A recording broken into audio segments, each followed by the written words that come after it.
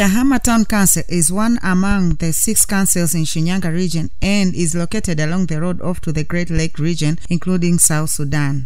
Basically, the Kahama Town Council is centrally located along the neighboring regions of Geita, Kigoma, Kagera, Tabora, Simiyu, and the Great Lake regions.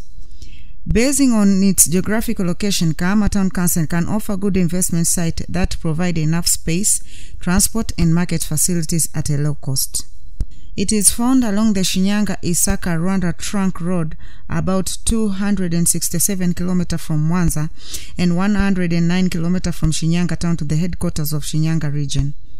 Kahama Town Council is strategically located to cut short route distance by hundreds and thousands of mileage from all walks of the lake zone in Tanzania. With this geographical advantage-based location, Kahama Town Council is an ideal location for investments in market-seeking industries that target the emerging markets in East Africa Community, SADC, and COMESA. This location offers a favorable link to other commercial towns and cities in East and Central Africa that could ferry both agricultural and industrial goods. The size of Kahama Town Council covers an area of 152,016.1 hectare, of which 45,834.5 hectare is used for residential and 106,181.6 hectare used for diverse economic activities including farming and livestock keeping. Kahama Town Council is endowed with exceptional richness in the natural resources that recognizes investment in economic activities that are environmental friendly. Kahama Town Council is part of the hinterlands that feeds and provides raw materials to other major towns within and outside the country. The availability of markets, amiable weather, plentiful labor, and water supplies makes it an ideal area for investments in agriculture, livestock products, mining, tourism, light industries, and commerce.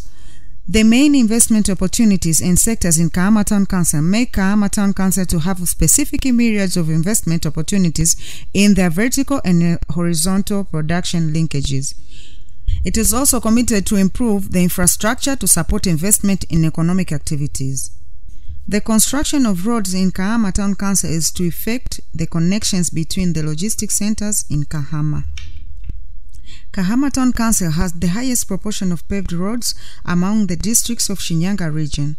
The tarmac roads include the highway through Kahama Town Council, connecting to other major parts of the country and outside to neighboring countries of the Great Lake region of Congo, Uganda, Rwanda, and Burundi. Kahama Town Council is an important passageway for traffic between the coastal eastern areas to the western and northern of mainland. Kahama Town Council can easily be accessed by other different modes of air from all the major cities of the East African community.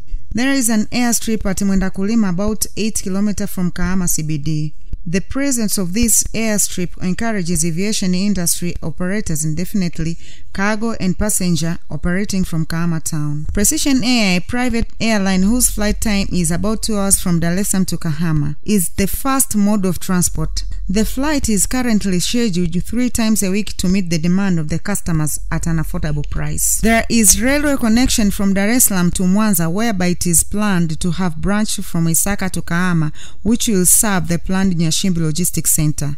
This line to a large extent covers Kahama Town Council and will improve passenger and cargo transportation between Dar es Salaam, central and western parts of Tanzania, and the neighboring landlocked countries of Democratic Republic of Congo, Rwanda, Burundi, and Uganda. As Kahama offers a nearby hub for commercial activities, goods transported in short distance will be delivered within a particular locality. For example, if door delivery is to be given by a dealer, it will thus make goods to reach the actual place of loading and unloading. Both tarmac and non-tarmac roads to connect Kahama Township with the rest of the road is commercially viable. Investment opportunities include land, which will be given to serious investors for free, and the obligation will be preparation of title deed, or rather being charged a commitment fee to avoid land speculators. Other opportunities are raw materials like cotton and fruits, power, transportation, labor availability, market situation, future expectation, production chain, quality standards, and other supportive ancillary investments. Kahama Town Council adheres to the national programs, incentives, and procedure to attract, facilitate, and manage investments, and has also adopted some measures to complement them, especially in the location of land, access to infrastructure, and information. Zongomela Industrial Park is located at Zongomela Ward, about 4 kilometers from town center, which contains 2,100 acres from the large, medium, and small-scale industries investment, in which 500 acres has been prepared for small-scale industries, while 1,600 acres is for medium and heavy-scale industries.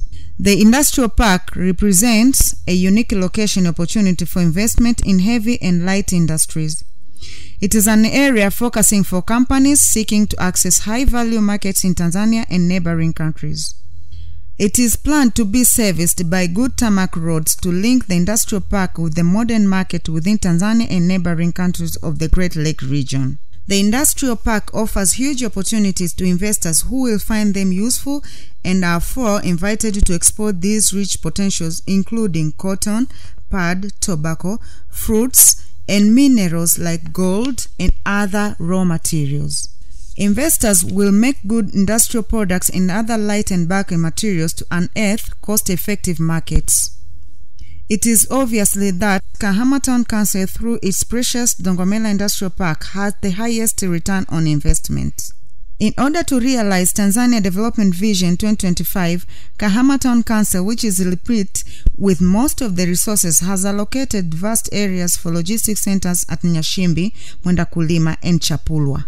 Establishments of these logistics centers are consistent with the national development aspirations articulated in the Tanzania Development Vision 2025 of transforming the economy into a middle-income and semi-industrialized state by 2025.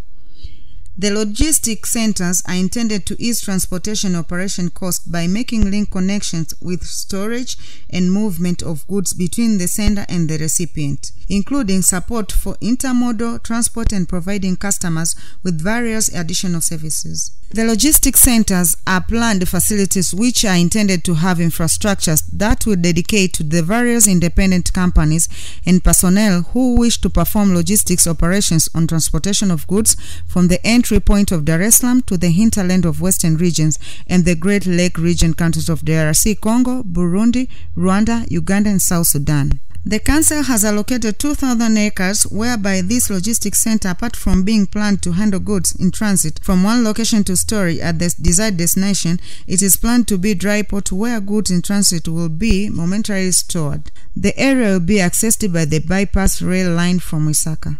The Buzwagi Logistics Center specific plan accommodates up to 68.7 hectares, of which warehouse can be built. The logistics center also offers distribution of private streets, parking areas, truck courts, drive islands, utility infrastructures, landscaping, drainage retention, commercial plots, residential areas, petrol station, nursery school, waste collection point, parking lots, open space, and dispensary. Chapulwa Logistics Center. The area will serve to industrial purpose and logistics center whereby facilities for storage are planned to be built.